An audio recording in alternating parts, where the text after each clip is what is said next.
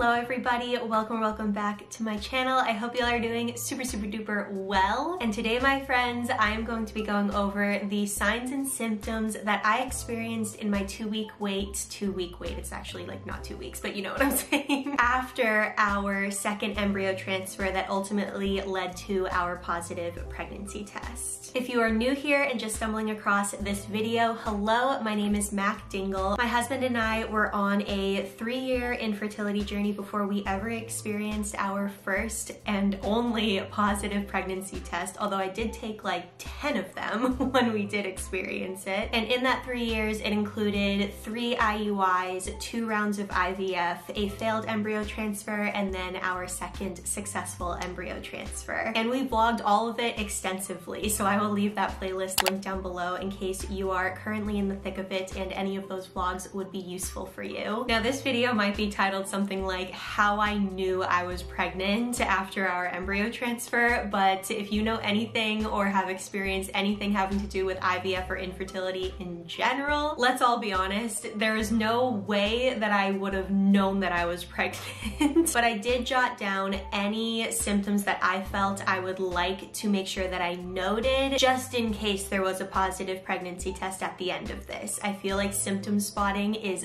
very difficult to avoid when you have worked so hard to get to an embryo transfer. And so many symptoms can mean so many different things, whether it's leading to a positive pregnancy test or leading to heartbreak. So it's really frustrating when you're in the process and you just want definitive symptoms that every woman experiences. But with that, I just want you to keep in mind that there are definitely some symptoms that I'm glad I noted because they were very different from my first failed embryo transfer. But as we know, every single woman and every single body, literally physical body, is so different. I have seen so many videos of women that thought that their transfer completely failed because they felt nothing. They literally felt no symptoms whatsoever, and then it led to their positive pregnancy test and ultimately led to their healthy baby. So while these videos are fun and I can't wait to share what I experienced with you, I just want you to keep that in the back of your mind. I have not looked at this in forever, so this is so fun. I have a note in my phone that says 2-week wait, and the first thing that I have on there, it says leading up to transfer. So I wanted to note the things that I felt leading up to transfer when I was on the PIO shots and the estrogen, so that I could keep those symptoms in mind throughout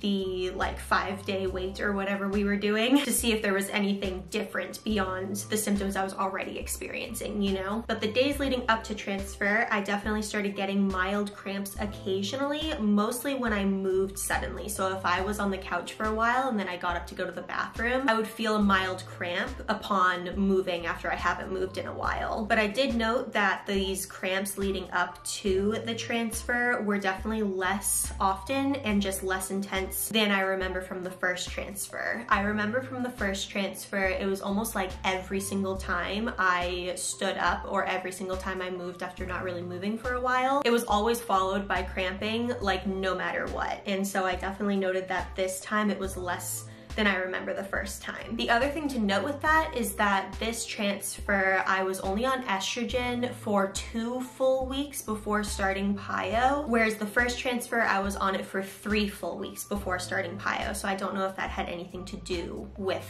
that symptom. So Monday was our transfer, and I noted that I had no pain from the transfer, just kind of a sensation, but less than last transfer. So that was interesting. And then I grouped Tuesday and Wednesday together. So 1 day and 2 day past embryo transfer, I noted that I had mild cramping, but not more than before the transfer. So the same type of cramping that I was experiencing before transfer, I was experiencing a couple days after as well. I noted that it was still less than last transfer. And I also started to notice slightly tender breasts, but I note that it was so slight, I can't tell if it's in my head or if it could be the medication. But this was a big one for me because I remember looking out for tender breasts from the first transfer, and I never experienced that at all. So when I started to feel that they were feeling a little more tender than usual, I kind of got a little excited, but I definitely wanted to like wait to see if they got any more tender or if it was just in my head. Moving on to Thursday, which was 3 days past my embryo transfer, I was still experiencing everything from Wednesday, but I started feeling a slight pinching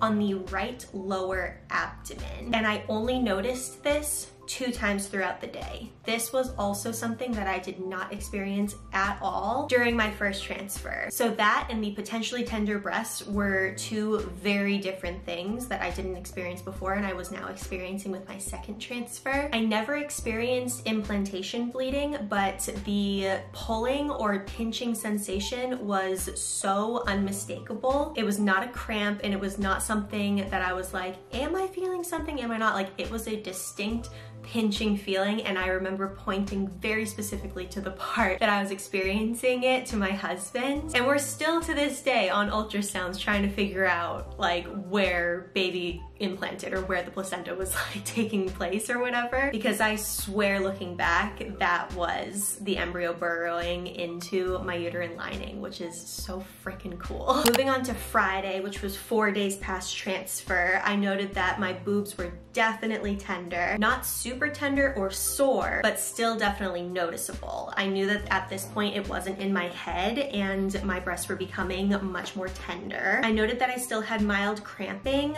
but not more than the previous days, and there were no slight pinches on Friday. I never experienced more pinches after that 3rd day after transfer. On Saturday, so 5 days past transfer, I noted that my breasts were more tender, noticeably more swollen and soft. The size was different, the feeling of them were different, and they looked different. Like something was definitely going on. Part of me was like, this could be the medication, but since I've been on that medication for like 2 to 3 weeks at that point, up to this point, Pio definitely 1 to 2 weeks, and then estrogen, it was like 2 to 4 weeks at this point. And then all of a sudden my boobs were changing. It was definitely something I wanted to note, and it was happening only on the days after transfer. I noted that the cramping continued, but it never got more intense. And then at night, I noted that I was slightly nauseous, but I also noted that that day I went to the movies and I had butter popcorn, and that usually doesn't make me feel that great, but I definitely had just a wave of nausea before going to bed that night. The next day on Sunday, so 6 days passed, I said my breasts continued to be slightly more tender. They continued getting more and more tender as the days passed. And that morning I woke up slightly nauseous as well, but it didn't last very long. So that night I had a wave of nausea, and then when I woke up in the morning I also had a wave of nausea. And then circling back to the next Monday, so 7 days past embryo transfer, I noted a tad bit more noticeable cramping that day, and I noted that I had a long cramp in the same pinching spot that I had had when I felt that pinching, and it actually had me stop in my tracks. It was a little more intense, so it definitely scared me, because during my first transfer, like I said, I definitely had more noticeable cramps when I would get up after sitting for a while or after I hadn't moved for a while, and so to experience a more intense cramp when I hadn't really experienced those this time, it definitely scared me and like put a lot of doubt in my head. But after looking at all of the other symptoms that I had written down, I definitely felt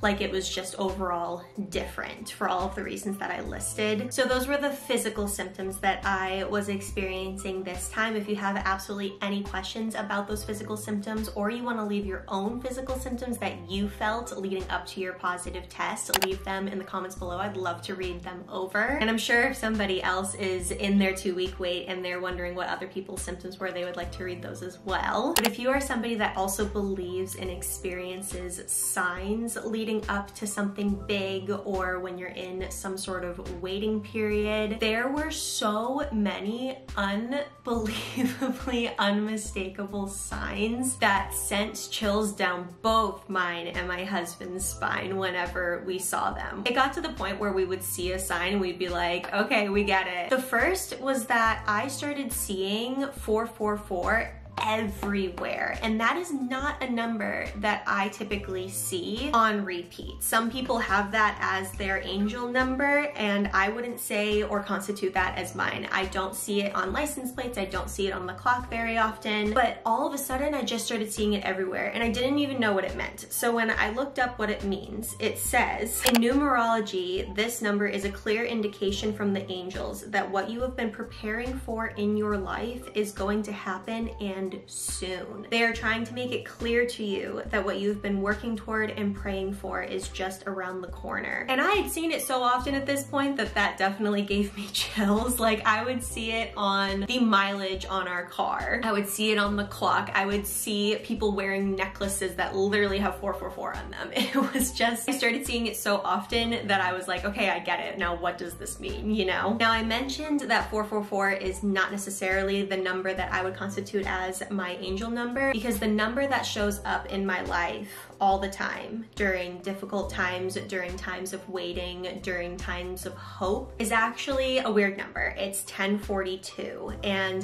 that number is very special to Jack and I, and it goes back to when we first started dating. And since then it has just shown up everywhere, again, during times where we really need to see it and we're really looking for peace and hope. So I noticed that leading up to our transfer and when we were in the waiting period after our transfer, I would see it occasionally, but the kicker, the most, like, I still can't get over this to this day. I have a picture of it in my notes so I never ever forget it. But when we were in the transfer room and when the transfer had been completed, before I even sat up to get up to go to the bathroom, I looked over at this clock that they have in the operating room that we do the transfers in, and the clock literally read 1042. At the exact time our transfer was completed, it was 1042. And even on the video that I took of our transfer, my doctor kind of replays it back for us to grab on our phone to have. It was all within that same minute, seeing that it was 1042, and then when I took the video, the timestamp of that video is 1042 in my phone. And I remember looking over and saying to Jack, look at the time, that's so crazy. And my doctor was like, is 1042 a special number for you all? And we were like, yeah, it's a really special number. And he just goes, take a picture, take a picture. So we made sure to take a picture, and the whole moment was just like, what?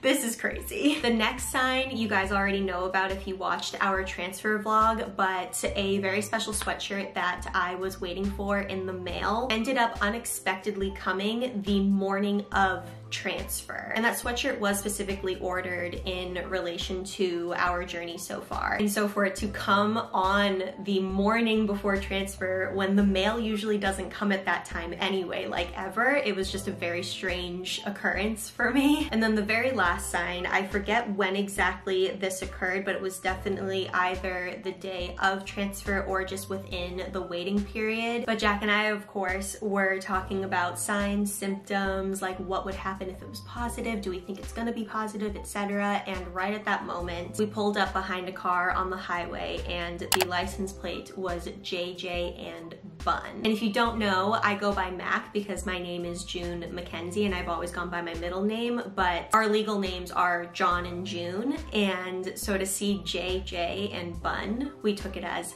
bun in the oven, it's happening. And it was just a very strange and very specific choice of letters. And for us to pull behind that car at that moment was very strange. We both looked at each other, and I think this was the sign where we were like, okay, we get it. It might happen. It might happen for us this time. If you've made it all the way to the end of this video, thank you so much for watching. If you have absolutely any questions about my experience that I may not have covered in this video, please leave it in the comments below. And if you're new and you haven't hit the subscribe button yet, make sure to do so down below because I upload videos like these at least once a week, hopefully going back to twice a week as I start getting this energy back that the first trimester stole from me. All of my socials are linked down below. Make sure to go follow those. I love you all so much, and I will catch you in the next video. I'll see you guys later. Bye!